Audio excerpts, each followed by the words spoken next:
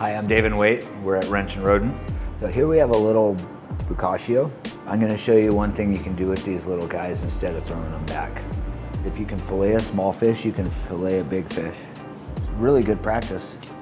You got to be really gentle if we're leaving the head on, because it kind of changes the curve. But we're going to leave the head on because we're going to we're going to turn this guy into an oceanic potato chip, and it just looks way cooler if it's intact.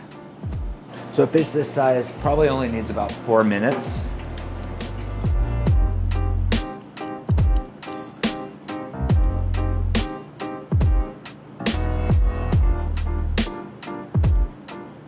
There are little bones right where they'd be on a grown-up.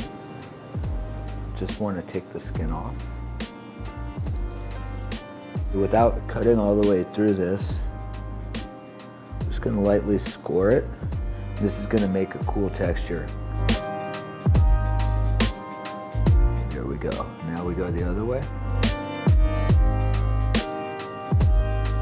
Next, we're just going to make little sushis out of these.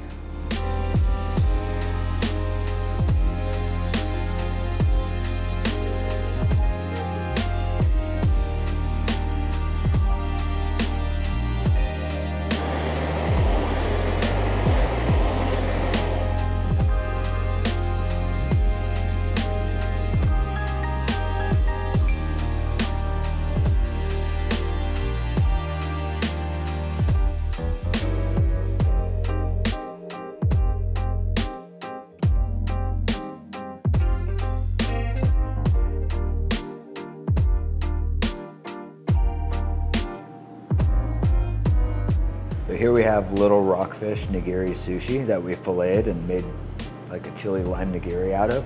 And here we have the rest of the frame fried to eat like a potato chip.